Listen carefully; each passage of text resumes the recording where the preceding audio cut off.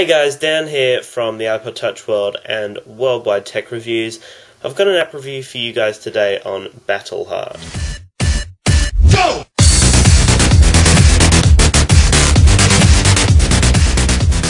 So this application is $3.99 Australian, so however much that converts to in America and any other country, but $3.99 Australian. So this is the game right here. It loads straight into your save files. There's no other real menu system, it's just this.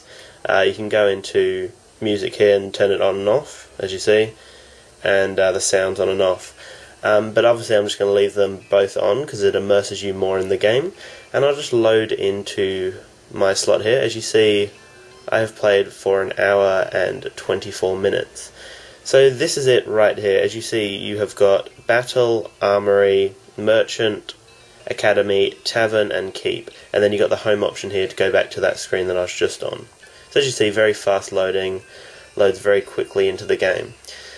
So if I go into Armory, for example, you see it shows me my characters that I have in my party so far. And as you see down here, it shows me weapons, armor, and then the 2 attachments that I have for this character, and then so on for the other ones. It shows me the attack and the defense here, and then this section here is all the items that I've gained from battles. So as you see, I've only got 1 because I keep selling them to make more money. If I go into the merchant, as you see, I can sell this item, which I don't need it, so I will sell it, get 20 more gold. As you see, I've got 122 gold there. And this is what the merchant has up for sale at the moment. As you see, you can click on it and it'll give you the description. You can click through and see what they've got. And as you see, when you select something that specifically relates to a character, it will highlight that character. And the down arrow means that it will decrease its attack from the weapon it has at the moment, because I have an upgraded version of the vined heartwood staff. And then you have Academy right here, which is where you can level up your characters. So as you see, I'll click on this one. It says, lash out with a series of whirling attacks at all enemies around you. 30-second cooldown. And then I can select the other one, which as you see, it gives you the description for that one. But that's the one I'm going to keep at the moment. And it's the same system with all the other ones. It's quite a simple special move selection kind of screen. If that made sense, because it's just a simple tap and it selects it, and then it actually gives you a detailed kind of description down here, which is awesome. I can then go into the Tavern, which is where I can hire more recruits, as you see, potential recruits. And then if I go to the Keep, this is where my party reserves are and where my main 4 are. But the main content is obviously in the battle. Now as you see, that's how far I've progressed so far. There's a few more. But then I'm kind of a little reluctant to see what's going to happen after I finish all of these missions. I wonder if it's just going to kind of get really repetitive. That's why I'm hoping updates in the future will bring more content. So I can't judge at the moment. We'll see what happens. I'll just go into the first battle here. And as you see, it's pretty cool. I press start and a knife or a sword stabs right through the level select. This is the battle arena here. Basically, you use your finger to guide to attack. You can tap on the character, as you see, and it will show me the 2 special moves that I have unlocked. This one's a healer, so I'll attach it to my knight and start healing. I'll show you a few special moves. So I'll attack this one, and I'll get my other people to attack here. And they don't attack unless you command them to.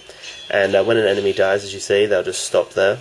They won't progress attacking, which is a little weird, because if you're in a battlefield and you see your mate getting attacked, you probably would go help him out. You wouldn't just stand there and wait for another order.